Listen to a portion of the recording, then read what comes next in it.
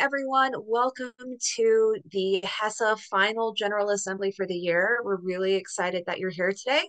I'm going to start sharing my screen and we'll dive right in. Okay,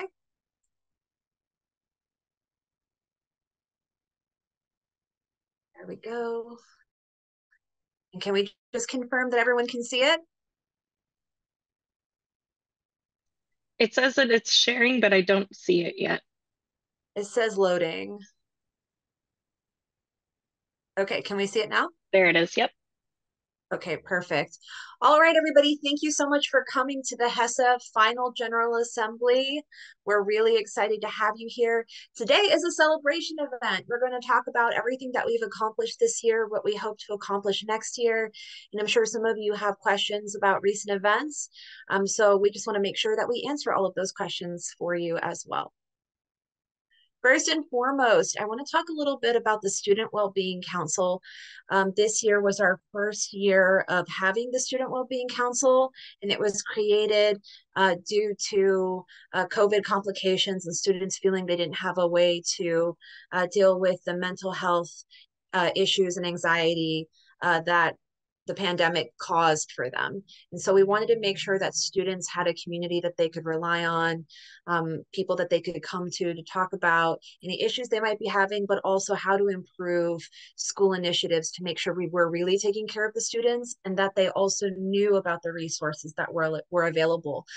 Some of the feedback we received from students was, we've heard there are resources, we don't know how to access them, we don't know where specifically they are. And so we've held a lot of initiatives on campus to make sure that students did know about that and also had opportunities like in this photo here to just go and do fun things like create pottery together and have that bonding. So the council will continue next year.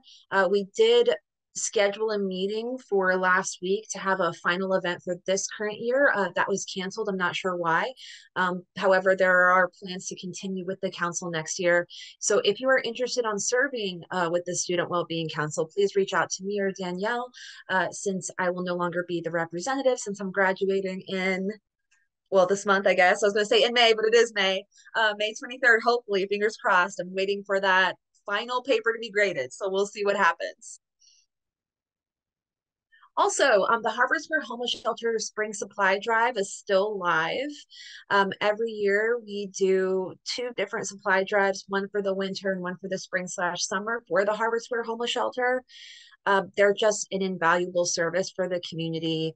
They operate out of the local Lutheran church on the lower floor, and we regularly ask for donations to give them supplies. So this link here will take you to an Amazon wish list for them, and you can pick items that the shelter has picked out for things that they really need, and it goes directly to them.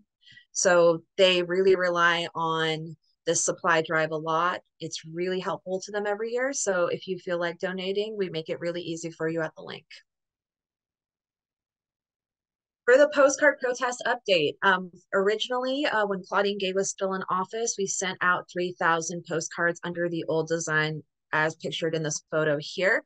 However, at this point, we sent out all 10,000 total postcards that we meant to send out.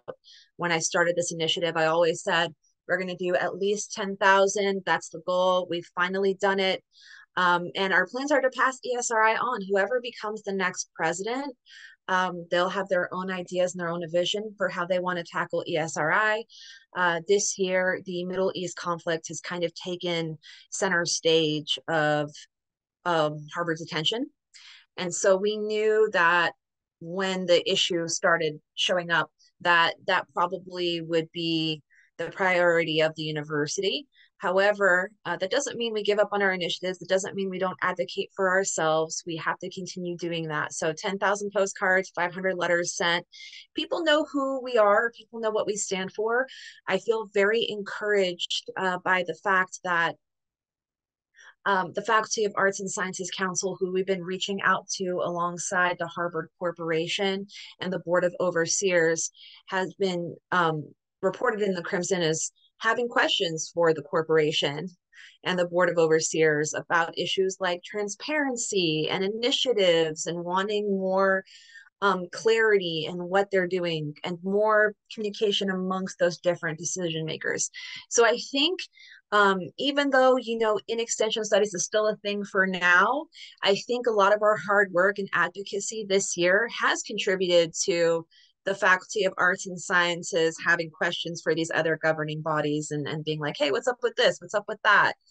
Um, we know some people didn't even know about the in extension studies problem. And now they're aware because they've heard from me every single day for the past 365 days. So with that, I did order 1,000 more, so I might as well send them out. And I will. There are, I think, 6 or 7 new Faculty of Arts and Sciences representatives that were added just back in April. So they should hear about this issue too, and they will be. Okay, so this event just finished.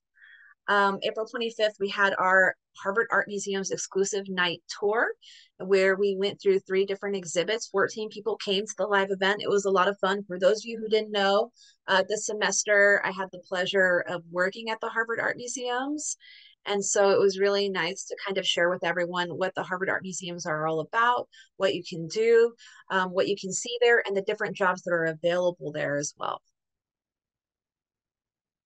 And earlier on May 4th at 1 p.m., Dr. Barber had a teaching advanced poetry writing lecture. It was really cool. He specifically talked about one of my favorite poets of all time, Gwendolyn Brooks. If you're familiar with her, she is most famous for We Real Cool, a poem that she later in life was kind of irritated by because it's the only poem that people would talk about publicly or in media. But he kind of talked about the relationship between poetry and songwriting. What makes something poetry? What makes something a song instead or a lyric? And that relationship through time between being like a lyricist and a poet. So it was really fascinating. We recorded that lecture as well, and we hope to take it live within the next week or so. Upcoming events. So right after the General Assembly today, we do have an upcoming professor spotlight with Dr. Heron. Please definitely stay for that if you can. He's talking about the culture and politics of the professional managerial class. And he's just a fascinating, fascinating professor. He studied anthropology in undergrad, and then he went back and got his PhD in anthropology as well. And he's also very passionate about writing and regularly lectures about writing as well. Okay. Also upcoming, this is our photo here from last year's HESA Awards. We're doing that again. So what are the HESA Awards? People have been asking. The HESA Awards are an opportunity to recognize students, professors, and staff who've contributed to our lively ecosystem throughout the year or in multiple years. We're having this event live, but it will be a hybrid event. So for those of you who can't attend in person, you will be able to attend on Zoom. It's going to be at Lehman Hall at 7 p.m. Okay, and you can RSVP for the event and nominate at this link here.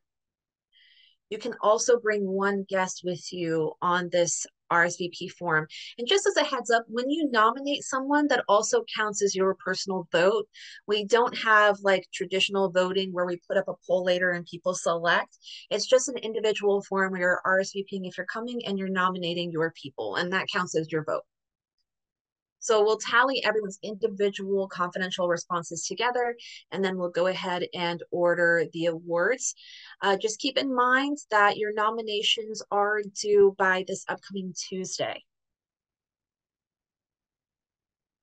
Board updates. Okay, so it's the end of my time here technically.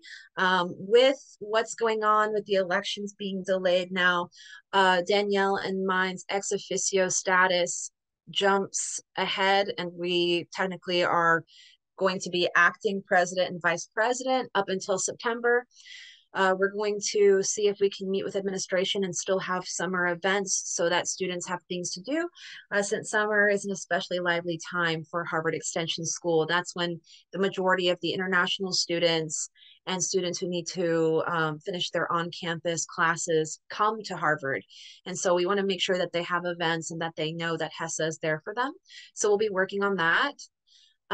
Again, ESRI, I've done everything that I set out to do for the year regarding that campaign. The next president will be taking on their own vision for ESRI when they're elected. Some highlights from this year. Prior to us doing something about it, you couldn't get access to the computer labs on campus without registering your ID card twice. So when you get your ID card, it gives you a majority of access to most of the buildings. But for extension students, it doesn't give you access to the computer lab. You actually have to physically go to the computer lab and re-register your ID card. So we escalated that issue with administration, and now you should be able, when you get your ID card from Smith Campus Center, if you're from the extension school, you'll automatically have access to the computer lab now. So you won't have to register twice. Our October rally was really successful. It was a great way to, you know, we do summer events, but mostly things are in business starting September. So to have an October rally really early on got the Crimson's eyes on us very quickly and kept some momentum going behind our initiative. So that was very important. I think that was a successful opportunity there. And then we also started conversations fostered about opportunities for international students. One big thing that we found an issue with was that for faculty aide positions, even if you're a US citizen, if you're out of the country for any reason, you cannot be a faculty aide. And if you're an international student, you can't obtain a faculty aide position because there are laws in place that prohibit Harvard from being able to pay international students. So we've been working with admin to ensure that there's an opportunity for international students to be able to take advantage of a faculty aide position without pay, while calling it something similar or calling it a different program, so that they can get some research experience. Also, we pushed back at a lot of negative media this year. As we all know, there was a specific professor that is or was teaching at Harvard Extension School that decided to get in a Twitter argument with a known politician and kind of threw the extension school under the bus regarding that. We pushed back against that negative media and took control of our own narrative and really stood up for the extension school.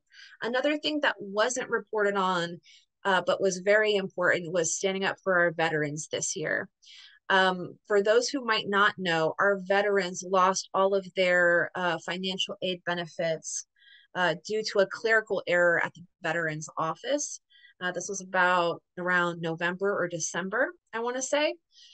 And the Crimson was going to write an article about it, but they ultimately decided not to. We escalated the issue to the dean, and we were able to reinstate the majority of the veterans' benefits so that they could continue their educations at Harvard Extension School. But that was a pretty controversial moment, and the email that went out to the school was pretty terrifying. So we were really glad that we were able to do something about that and assist our veterans. That was a major issue.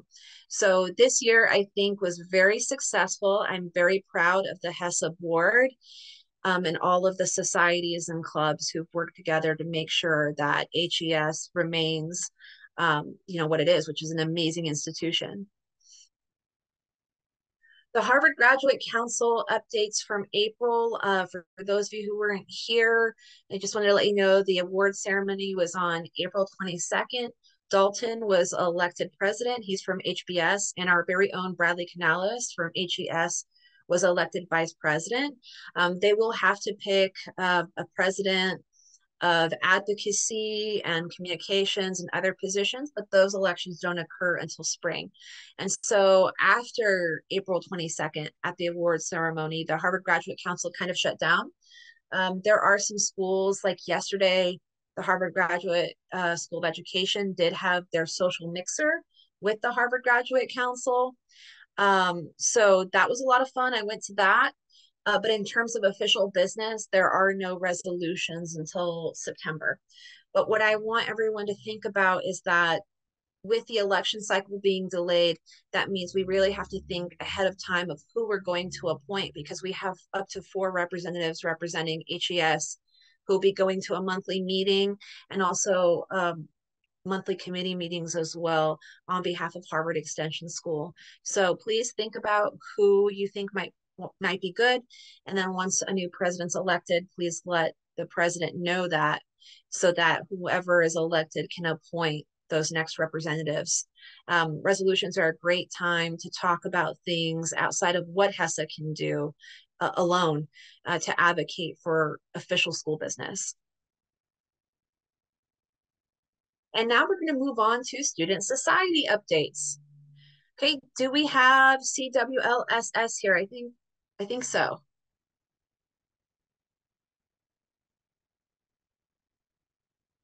Art is here, yeah? Yep, I see Art here.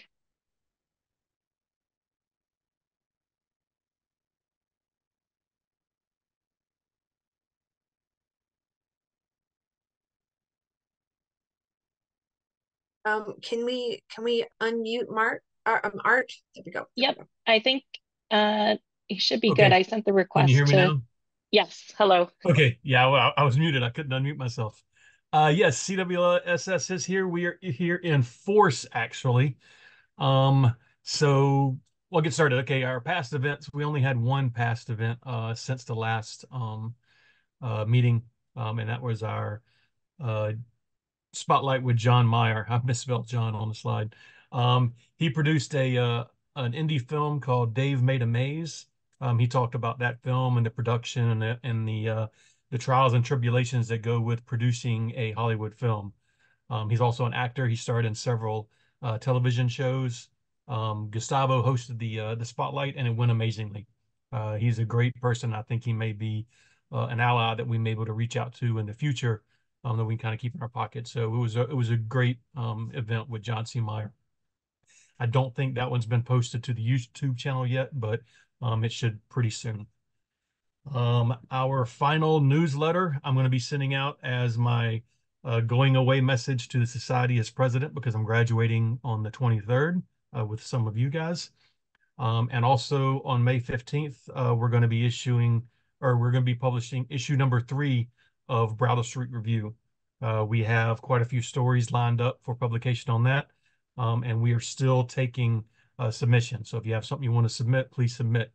Um, if if it's worthy for publication, we will publish it. If we think it needs some work, we will reach out to you and we will offer suggestions on how to improve it so you can publish it again. Our goal is to get students published and help students become better writers. Upcoming events, the only thing we really have on the horizon is commencement. We had our final leadership meeting last night.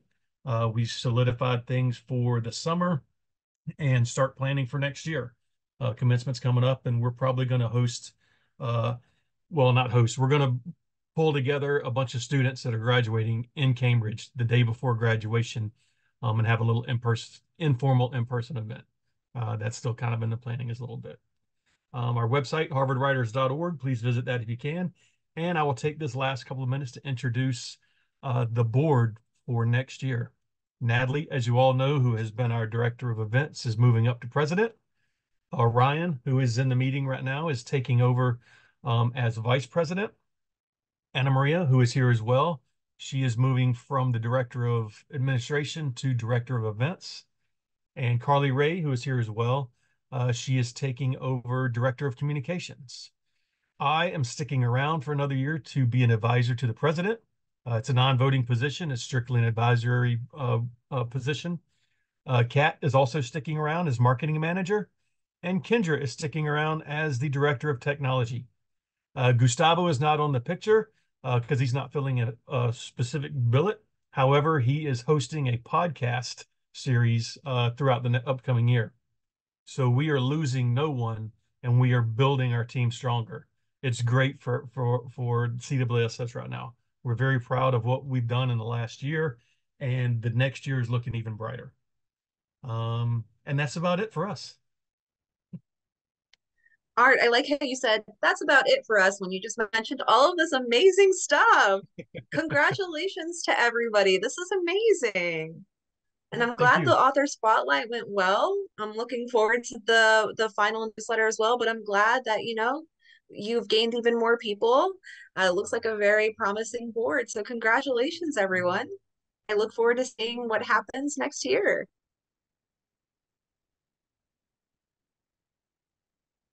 All right, is GDPSS present today? Okay, we're going to move on then. I know a lot of people are still doing finals or prepping for either graduation or moving, or like me, both. So if there's not a society member available, just know that's probably why, and that's totally okay. Anyone from IOPS? They haven't been responding. They haven't, this hasn't been updated since the fall. That is okay. We'll just move on. Okay, PSS? They're not here today either. Okay, well, it looks like just on the slide, they are referencing the PTSD webinar that they did. And if you want to join their social media, they left their social media sites up, and their prior webinars can be accessed at this link. So feel free to access that. And then VSS, I'm surprised that they're not here either, and they have not updated their slide either. that is okay. Again, finals, moving, getting to commencement, trying to leave Graduation. commencement. Yeah, I saw hotels like upwards of $2,000 now. Anyone who's waiting last minute is going to have a hard time. So It's that's what I imagine completely is going crazy. on for for a lot of people. So, um, but with the societies, everyone in a society is also invited to the HESA Awards too. So I'm sure we'll see many of these people at the HESA Awards and celebrate together. So that's the idea. I also think a lot of people are just sick of Zoom at this point. And you know, completely understandable. Okay, so Lifestyle Medicine Society. Carly Ray, you want to take it away? So, well, I decided to make it bright, our slide today, for positivity. And so we have excitingly started to launch our social media pages. We haven't had any official events, but we're working on that for the fall. And I know we were talking about having like cooking demonstrations and accompanying that with some speakers. But we do have our social media up, which is on our link tree. And I know we have LinkedIn up, Instagram up. And then we are working on a website. That's just not up yet because of finals, but I'm excited to have that up. And then a quote that kind of I like to kind of spread is empower your journey, choose lifestyle medicine for lifelong wellness. And on our WhatsApp group is I try every day to kind of post an uplifting message. So there's either like for finals, I did box breathing. But like yoga classes, I know we have one active member where she's a yoga teacher. So we were talking about doing even a virtual yoga class maybe in the fall or something fun. And then we did announce our leadership team at our last General Assembly meeting, but I did post that on our social media as well. So if there is any societies that want to partner, I know the creative writing, we were talking about doing a book club in the fall. So that's something we'll work on as well. So yeah, we're really excited. And yeah, you can stay up to date on positive messages throughout the summer. That's what we'll be working on. So yeah. Great. And Carly, do you mind introducing us to your 2024 leadership team?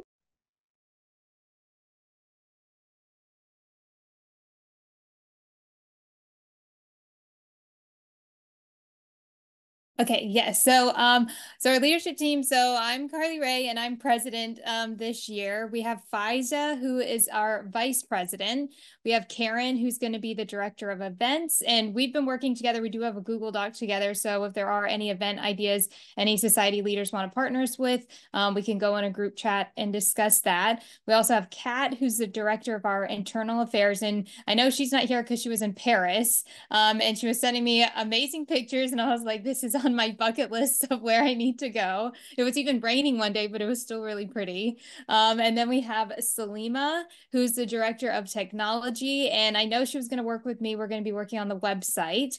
Then we have Kristen, who's the director of finance, and then we have Carissa, who's the director of PR, and we're going to be working together to keep all of our social media up to date this summer as well. Awesome. Thank you so much, Carly Ray. And I look forward to the events that you come up with. Hopefully we'll have time to do like a joint HESA event as well. That would Yeah. be a lot of Yeah, officially launch us. fun. Is anyone here from the Management and Finance Student Club? No clubs are represented today. That is okay. We're going to move on. Okay, so you can sign up for our newsletter by scanning this link here. And if you need to email me for any reason, my email address is here. Even though we're technically not in session over summer, we'll be around over summer.